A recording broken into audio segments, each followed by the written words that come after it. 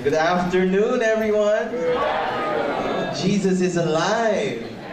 Alright, kayo mukhang tulog pa.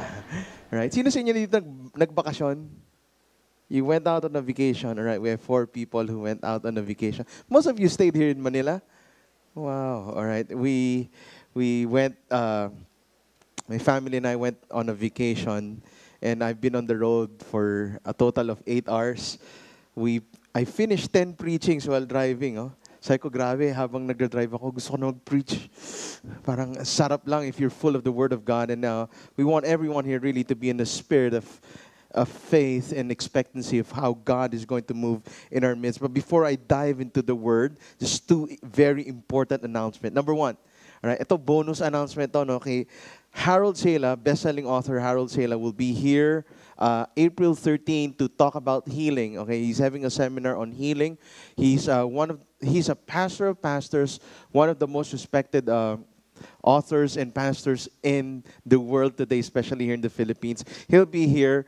We have limited seats only because priority po nila yung mga medical ano ba tawag dito?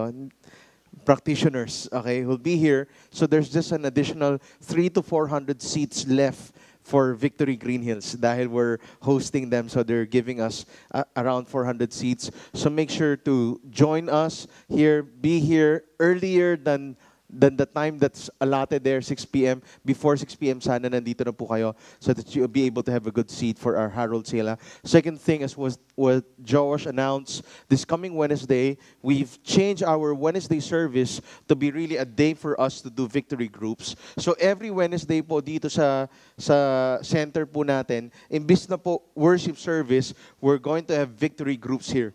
So for those people who are looking for victory groups, you want to be connected in church, you want to have a family, you want, to be discipled and mentored, Wednesday is the day for you, all right? So wala nang excuse na, nako, wala namang victory group dito, wala nang nakipag-usap sa akin, punta po kayo dito. All right? Kung gusto nyo talagang mag-grow kay Lord, hindi na dapat kayo binibaby, all right?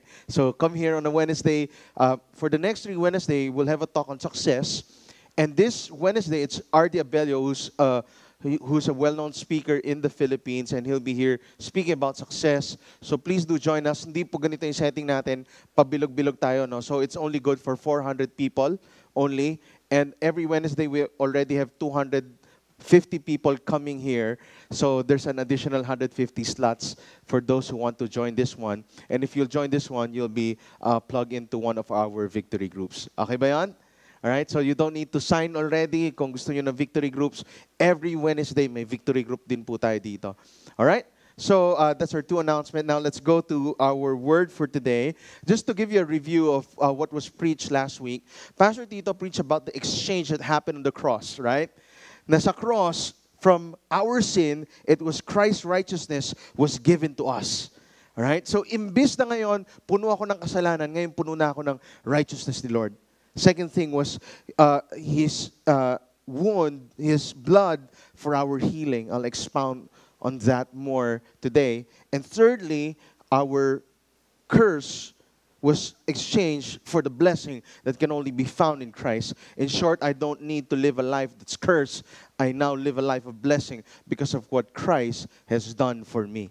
All right? And the reason Easter Sunday is so important is because ito yung could I say, the highlight of our faith, and where our faith really rests is on the resurrection of Christ, right? Because if the resurrection did not happen, everything we do here is useless, right? That's why this is so important today. And at the end of the day, people who have experienced Christ and His grace lives in victory. Kaya nga gustong-gusto nyo mag-church, di ba? Sa Victory, Greenhills. Ayaw niyong mag-church sa defeated Greenhills, alright? Because everybody wants to live a victorious life, am I right? Nobody here wants to live defeated lives. Gusto nyo nananalo kayo sa buhay. Gusto nyo na kay Lord kayo. Gusto nyo yung lakas ni Lord na sa inyo. And that's why you want to have victory. And this is what we want really to look at today and expound today on why the resurrection is important and why Jesus is alive and the implications na ngayon Jesus is alive, how does it now translate to how I live my faith here on earth? In 1 Corinthians 15, let me read this verse before we pray. It says, "But if it is preached that Christ has been raised from the dead, how can some of you say there is no resurrection of the dead? Paul was saying, please, let's not get into a debate and let's not go into archaeological evidences that Christ is resurrected. He has resurrected. Let's not even talk about that, right? He was coming on a premise that, hey, look at the grave. Jesus is not there anymore. He has risen, and there are witnesses that saw that Jesus was alive, right? And if there's no resurrection of the dead, verse 14, then not even Christ has been raised. And if Christ has not been raised, our preaching is useless, and so is your faith. Let's pray. Father, we ask today that your Holy Spirit would come and break whatever it is in our minds, Lord, that we try to misconstrue about the resurrection. And Lord, right now we pray that we would understand your word and apply the principles that we've learned through the preaching of your word today. And we pray that the resurrection would really come alive in our lives. In Jesus' name we pray. Amen. You see, yung cross kasi, you must view the cross in light of the resurrection. Pag nakikita natin yung cross ni Christ, it should be in the standpoint of the resurrection.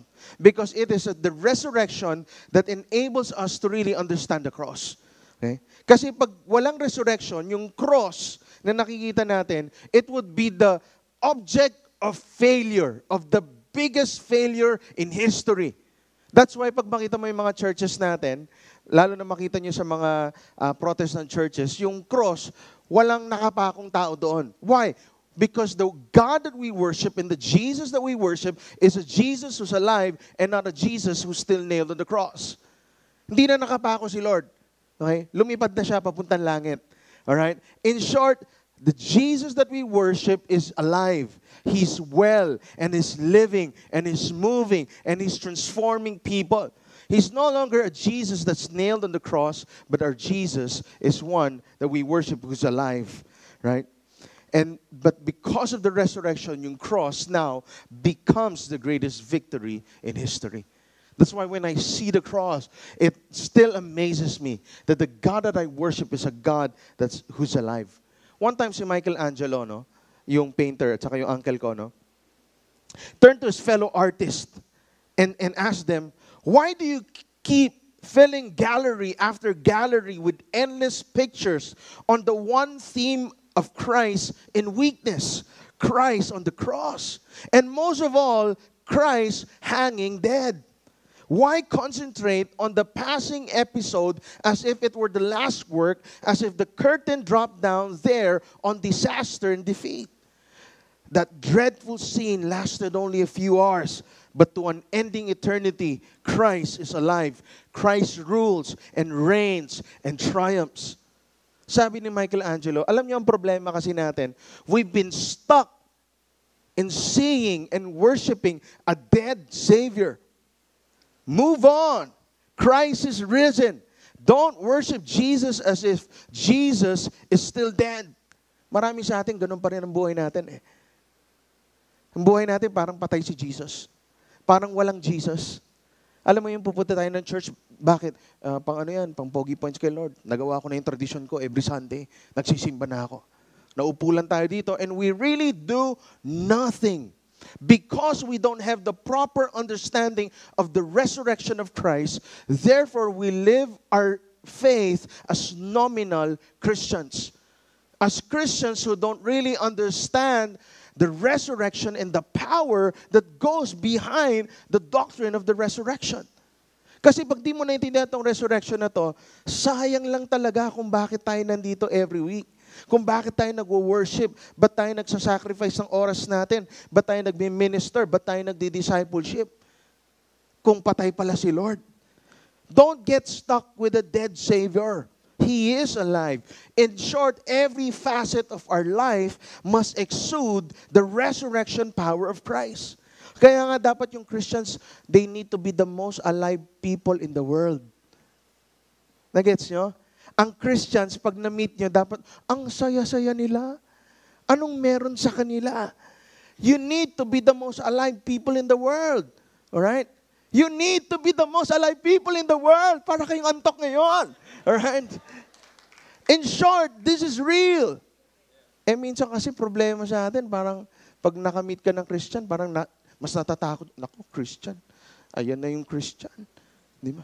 Ayan na yung mangungutang ulit sa akin. Di ba? Yan yung sa office, yan yung walang kaibigan.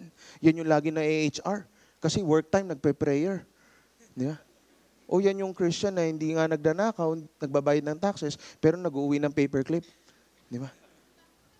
Sometimes we live out our faith as if we are worshiping a dead Savior. We worship a God who is alive. And therefore, we must exude that life that is found in Christ. John 11, verse 25 and 26, it says, you don't have to wait for the end. I am right now. This is Jesus speaking. Resurrection and life. The one who believes in me, even though he or she dies, will live. And everyone who lives believing in me does not ultimately die at all. Do you believe this? Jesus is saying, mga kapatid, don't wait for the end. Don't wait in your last days on a dead bed and said, nako, kailangan ko na talaga si Lord. Mamamatay na ako. Huwag mo nang antayin doon. Huwag mo nang antayin na mamamatay ka na bago mo kukunin si Lord. Una-una kasi hindi mo alam kailan ka mamamatay. Mamaya paglabas mo dito, may saging na nadulas ka, patay ka, hindi mo alam. Alright? Yung iba, uy, pero usog ha. Yeah. Yeah. You'll never know when Christ will get you. Right? And so Jesus was saying, that's why Christians are to be the most alive, because Jesus was saying, you don't have to wait for the end. Now, right now, I am the resurrection and I am the life. It means the life that you need is found in me. Don't wait for it, right? It can be found now. Minsan kasi in theology natin is based on a theology that when Satan comes, nakakatakot si Satan, sobrang laki niyan. Naku, pag may weapon yan, patay tayong lahat. Medyo ganun yung theology natin, lalo na dito sa Pilipinas. Kitang-kita mo. Holy Week, kitang-kita mo. Yeah. Nandun kami, kumakain kami, nag-order ako Friday. Wala akong alam sa mga batas ng Holy Week. So, umorder ako ng kare-kare. Eh, may kasama ako, sabi niya, uy, masarap tong kare-kare nila. Ay, hindi muna kami mag-order niyan. Sabi ko, bakit? Friday ngayon eh. Sa Saturday na kami. Okay. Why?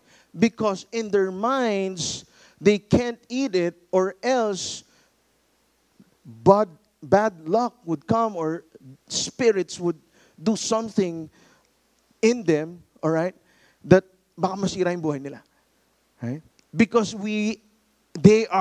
though they're professing Christians, they still worship a dead Savior. And they don't understand the resurrection, and now they're bound by superstitions because they're afraid of luck and of spirits to come. Right? Kaya nga, di ba, pag nagda-drive tayo, lalo ng mga long trip, di ba, tapos pag medyo nasi-CR ka na, walang CR, tapos mag-CR ka, mag-ano ka na, mag-PP, alright? Di ba, pag nasa puno, anong gagawin mo muna? Ha? Papaalam ka muna, di ba? Ba't ka nagpapaalam? Kasi baka may duwende doon, di ba? Sabihin ng duwende, ang panghi. Di ba? Kaya dapat nagpapaalam ka muna, di ba? Why are we doing that? It's because of a wrong theology. Because we don't understand the resurrection. And therefore, we're trying to appease the spirit world because we're afraid of what the spirit world would do to us. Kaya nga takot na takot tayo. Di ba? Kaya imbis i-declare natin yung word ni God, madami tayong pamahiin because we have not understood the implications of the resurrection. Di ba? Yan yung mga pati sa, di ba, kung may sakit, imbis na pupunta kay Jesus, pupunta muna kay Manong Albularyo. After kay Albularyo, mamayang gabi, magpre-pray, dinidikit. Sa negosyo, ganun din. Professing Christians, love kami ni Lord, nagtatithe kami, punta ka sa tindahan nila, may palaka. Biglang sa table, may pusang nag-hip-hop. Sa likod, may Santo Niño. Di ba? Sa entrance, may Buddha. Di ba? Lahat pwede. Tapos may victory sticker. Tindi, ha? Ginawa pang octagon yung victory sticker, di ba? Why?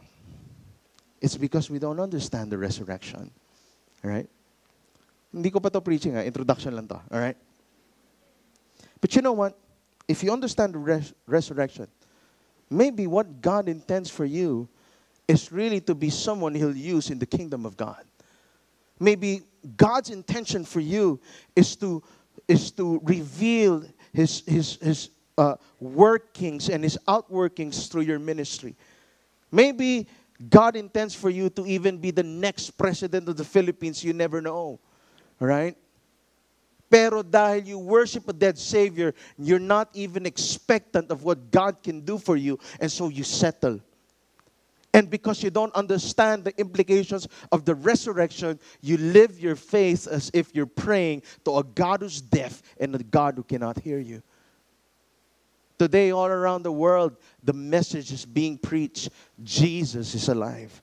Who among you here believe that Jesus is alive? All right. Come on, give me a shout if you believe Jesus is alive. All right. All right. Now you're alive. Okay. That's why the devil works hard to try to keep you focusing on the problems of life. That's why he tries to keep your attention turned away from the living Word of God. He doesn't want you to know the Word of God. He doesn't want you to know your full life, resurrection life that is found in Christ. In fact, the prospect of you just knowing how the resurrection could affect your life makes him tremble. Right? What Satan wants is for you to just go to church. What Satan wants is for you to do your nightly prayers before going to sleep and prayer before meals. What Satan wants is for you to read your Bible and study it scholarly and not even apply anything you've ever read. That's what Satan wants. Satan wants you to be an active member of the church without understanding the cross and the resurrection of Christ. Ang plano lang nila, ganito lang. Alam mo si Satan, master strategy siya. Sabi niya, dapat ang mga tao pumunta ng simbahan. At pagpunta nila ng simbahan, matuwa na sila na nagsisimba sila. At paglabas nila ng simbahan, okay na yon. That's what Satan wants. Satan just wants you to be nominal in your faith. Satan doesn't want you to advance the kingdom of God. Satan doesn't want you to understand the resurrection. The devil tries to blind our eyes from what is the truth. That's why people who understand the resurrection, they're never the same again. People who understand the gospel, they're forever changed. Hindi mo mapipigilan ng isang taong naintindihan yung resurrection. Pero ang taong hindi naintindihan ng resurrection, isang pimple, wala na yan. Ayaw niya na kay Lord. Isang problema lang, wala na. Bakit? Hindi niya naintindihan Yun yung gusto natin gawin ngayon. In the next 30 minutes, for you to really understand the resurrection. Why? Because once you truly understand that you have the life of God inside of you, you'll begin to act just like Jesus did. You'll lay hands on the sick and they'll recover. You'll cast out demons. You'll proclaim the gospel and preach the gospel to every creature. You become a very, very dangerous man and woman. Pag naintindihan mo yung resurrection, para ka ng lito lapid. Isa na lang yung bala mo, kaya mong patayin ang buong demonyo. Okay? Kahit anong baril sa'yo, parang wala kang takot. Hindi ka tinatamaan. Bakit? You're already dead. And you know, when I die, I'll be resurrected. I understand now what the resurrection power of Christ can do in me. And nothing is going to stop you except Christ when He wants to get you already because you're so good. You understand? Right? And that's our prayer for today. For you to understand the victory that you have in Christ. In short, you'll be just what God intended you to be. You'll be the body of Christ here on earth. Jesus is not dead. Jesus is alive. Jesus is not defeated. Jesus is our victory. In fact, Christ is our victor. Or yung tinatawag nating Christus Victor. This is what we're declaring today, that Christ the victor. That the Christ that I worship is Christ the victor. Say, Christ the victor. So I have two things that I believe the Holy Spirit just wants me to share. on the victory that we have because of the resurrection. Now, there are thousands, I'm telling you, thousands of victory that we have over because of the resurrection. But let me just focus on two because I believe this is where the Spirit of God wants to lead our church this week as we celebrate Easter on two victories that we have because of the resurrection. Number one is victory over sin. Okay? Because of the resurrection, we have victory over sin. In 1 Corinthians 15, verse 55 to 56, it says, O death, where is your victory? O death, where is your sting? The sting of death is sin, and the power of sin is the law. But thanks be to God who gives us victory through our Lord Jesus Christ. Okay? Sabi dito ni Paul, death, where's your sting? Death, where's your victory? The word death that was used here was from a Greek word called kentron, which means yung scorpion, pag na-sting ka ng scorpion, yung poison ng scorpion, yun yung ginamit na word. Sino dito na-sting na ng scorpion? Right? Wala pa? Meron akong kaibigan na sting siya ng scorpion. Alam nyo nangyari? Naging Scorpion King siya. Okay? Tapos gumawa siya ng movie, no? Alright? Hindi, nasaan na ba ako? Alright. Ano ba yung mga pumapasok sa utak ko? Alright. Back in the spirit. Okay. So what does he mean when he say that the power or the poison is what? The sin of the law. Sin is the law. Okay? Sabi doon, when he says that the poison is the sin in the law, he means that for all of us, natatakot tayong mamatay. Ba't tayo natatakot mamatay? Dahil alam natin pag namatay tayo, we will face God one day in judgment. You ask people, what's your fear? Aside from speaking publicly, okay? They would say, takot ako mamatay. Ako, I'll be honest, natatakot din ako mamatay. Na yung mukha ko nakaganon. Okay? Pero mamatay, okay lang. Okay? Pero wag yung mga may truck, may train, okay? Wag ganon. Right? Nasaan na ba ako? Alright. People are afraid to die because they know of the impending judgment that we'll have when we face God. We're afraid. And it's our human nature. Di ba pag may na-offendan tayong tao, pag na-offend ko si Joash, anong sasabihin ko kay Joash? Joash, how can I make it up to you? What can I do to make it up to you? Right? It is our human nature to make it up. But here's the problem. That's why we fear death. It's because we know that there is nothing we can do to repay the debt we have kay Christ. The sin that we have, we cannot pay. Baon tayo sa utang kay Lord.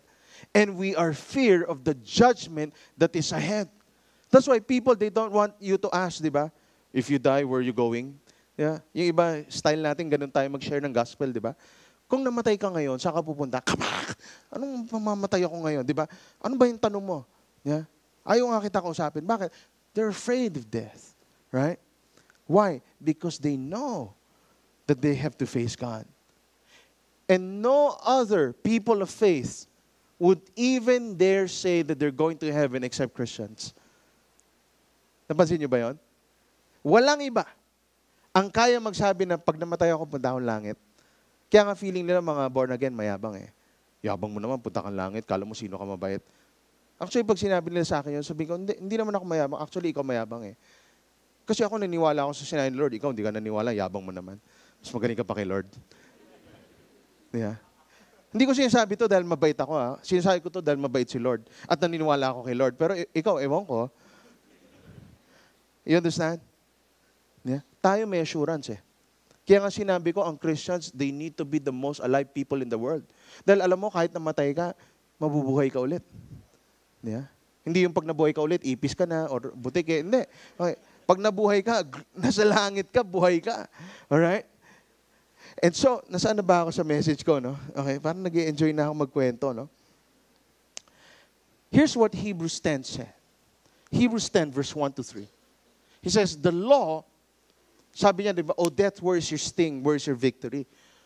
Kasi yung law, those people under the law, here's how they do things. The law is only a shadow of the good things that are coming.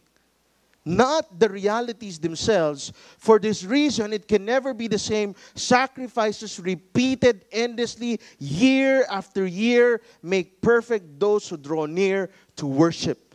Okay, verse 3. Okay, next slide.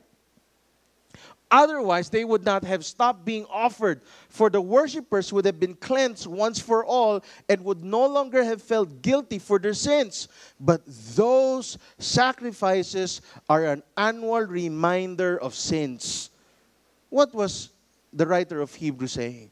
Sabi niya, people who are under the law, which is the death, okay, because we live under the law, every time in the Old Testament, they would go to church and they would offer sacrifices. And they would repeat it endlessly, the Bible says. Year after year, they have to go and offer and offer. And they said it won't even cleanse the guilt of their sin. That's why they have to do it repeatedly. In short, if you do something repeatedly, it means it's not working. If you do something repeatedly, it means it's not working. If you do something repeatedly, it means it's not working. You get it? Or do I have to repeat it because it's not working? Okay? Naintindihan nyo? Kailangan paulit-ulit. Sino sa inyo dito, ganun kayo kay Lord? Paulit-ulit na lang. Offer, appeasing God. And you know it's not working. Why? Because you live under the law. So now, when the resurrection happened, Jesus was saying, once and for all, no longer do you have to do things repeatedly, endlessly, year after year. Why? I have transformed you. I have saved you. I have loved you fully. It means Jesus is the one and ultimate sacrifice. And so when Jesus died, you no longer have to repeat. Okay? It is fully paid. That's why Christ declared at the cross, it is finished. In short, it's done. I've done it for you. So the sting of the law is the deep knowledge that our sin must be paid for and that we do not have enough to pay the bill. But in Christ, there's no sting in death because He took our condemnation. He took the judgment for us. And the resurrection is the receipt that our debt was paid in full. In short, when Christ resurrected, parang resibo man na yun. Bayad na. Kasi nabuhay ulit si Lord. Right? Last week, punta ako dito sa Quickly. Bumili ako ng coffee jelly. Bumili pa ako 2. Tapos pagbigay sa akin, sabi ko, Miss, nakalimutan mo, sukli ko po. Tingin siya sa akin. Yung sukli nito. Sir, hindi pa ho kayo nagbabayad. Siya, ang kapal naman ng mukha ko. Diba? In short, kailangan ko ng resibo to prove that I really paid for the Quickly. Alright? And that was my only proof na hindi niya ako susuklian dahil hindi pa ako nagbabayad. Dahil wala nga resibo. Alright? The receipt, the resurrection is like our receipt. Alright? I have a receipt here. Okay? And this is a proof that when I went to the grocery, and this is my receipt, right? It means when the guard stops me and tells me, Sir, hindi pa ako kayo nagbabayad. Sabihin ko, ang kapal na mukha mo. May resibo ako. This is my proof that I have paid for everything and I'm not a thief. All right? This is the proof. The resurrection is the proof that Christ paid my sin and Christ paid it fully. That's why when Satan comes to you and the spirits would come to you and put depression in your mind and rejection and all this unforgiveness, what do?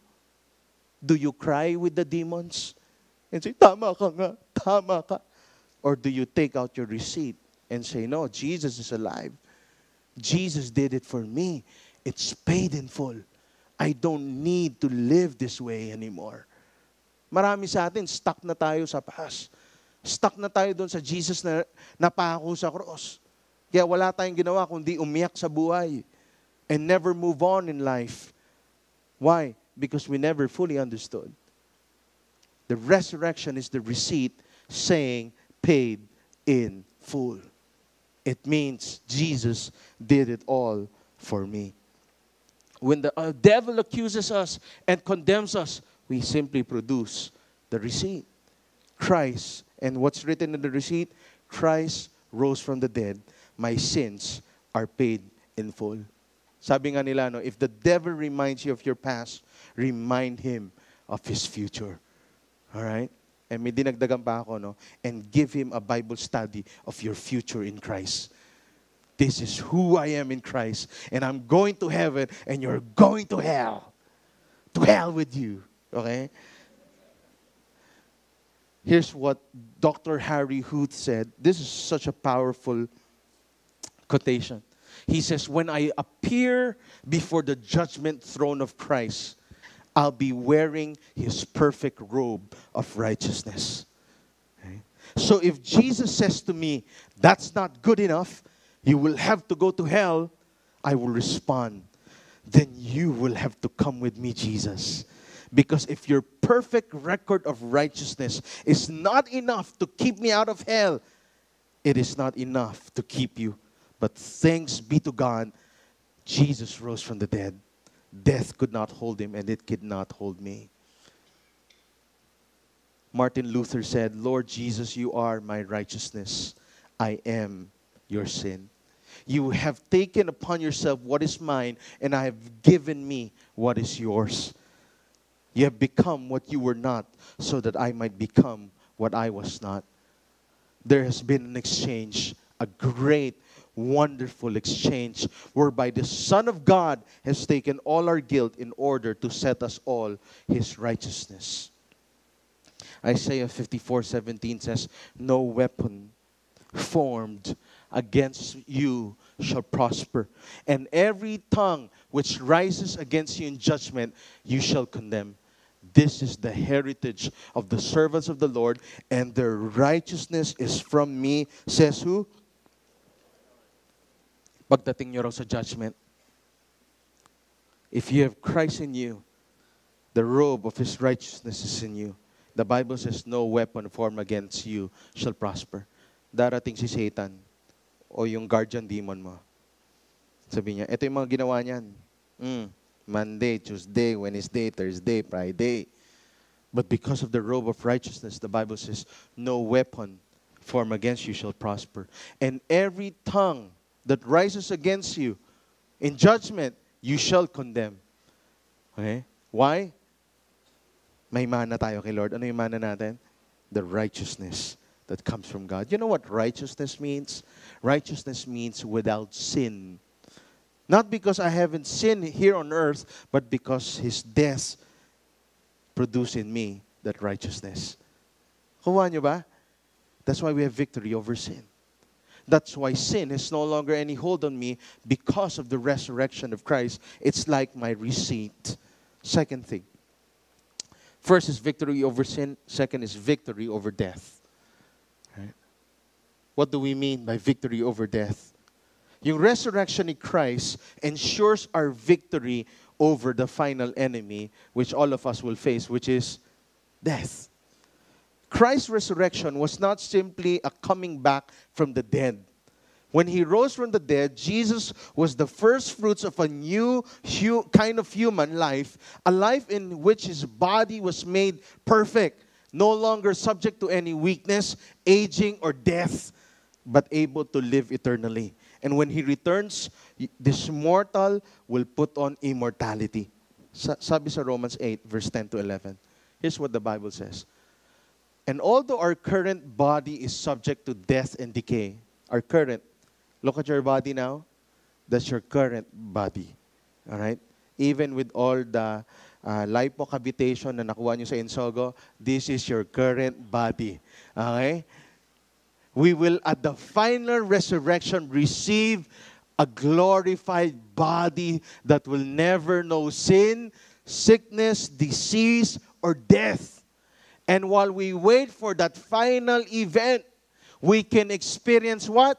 Some of the benefits in this life right now. Next verse, right? As Paul said, if Christ is in you, though the body is dead because of sin, yet the spirit is alive because of righteousness. But if the Spirit of Him who raised Jesus from the dead dwells in you, He who has raised Christ Jesus from the dead will also give life to your what? Mortal bodies through His Spirit who dwells in you. What does that mean? Okay? Let me illustrate to you. Okay, let me call on Victor, ikaw na lang. Ayan. Okay, this is Victor. Okay, let me illustrate to you Romans 8. Balik natin sa Romans 8, verse 10. Okay? Ikaw yung current body. Okay? Okay. Ilan taon ka na? 38. Okay. He's 38, I'm 26. Alright? Sabi, verse 10, our current body is subject to death and decay. Right? Si Victor, kahit anong exercise, anong supplements, liver aid, ano ba bang mga kinakain mo ngayon? Na Enervon, okay. At saka Maki House, okay. Kahit anong healthy food na kakainin niya, tatanda to. May mga lalawlaw dyan, okay. It's decaying. Alright? But we will, they say, at the final resurrection, receive a glorified body. Okay. Para makita nyo lang, ma-picture nyo lang. Okay. Okay. Decay, glorified. Okay. Dito ka lang. Okay. That will minsan lang ako makaganti. Okay. That will never know sin, sickness, disease, or death. Grabe nun. Promise sa Bible, pagpunta raw natin ng langit, may glorified bodies tayo. Yun yung resurrection body. Okay, yan yung glorification na tinatawag. In short, pag mataba ka ngayon, pagdating mo ng langit, woohoo! Okay. Alright. And while we wait for that final event that Jesus comes again, we can experience what? Some of the benefits in this life right now. Okay. Victor, do you have any pain, sickness in your body now? Wala. Wala kang sakit? Wala. Okay. Wala talaga. Okay. Okay. Sige nga, subukan mo nga ito. Hindi, okay. Okay. All right. But there would be times that Victor will not feel well. Right? There are times Victor will need healing. Karga siya, biglang or something, or nagbabasketball, biglang The Bible says, as a child of God, and as a child of righteousness, Victor can receive some of the benefits right now. As the church of Christ here on earth, and I have the resurrection power of Christ in me, I therefore becomes an agent of healing, and of some of the benefits can be experienced right now. The reason the church goes out and prays for sick people, cast out demons, make disciples, is because we are experiencing and living the resurrection life.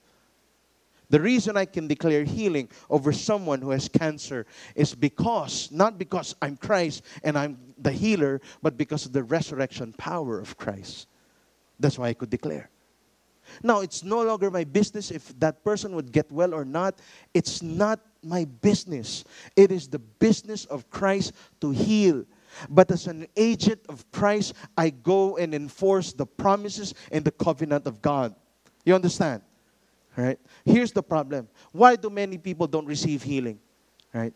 I'm not saying this is dogmatic na dahil lang ito yung rason. But a reason that I've seen as I go around is because people don't have the spirit of faith to expect God to move.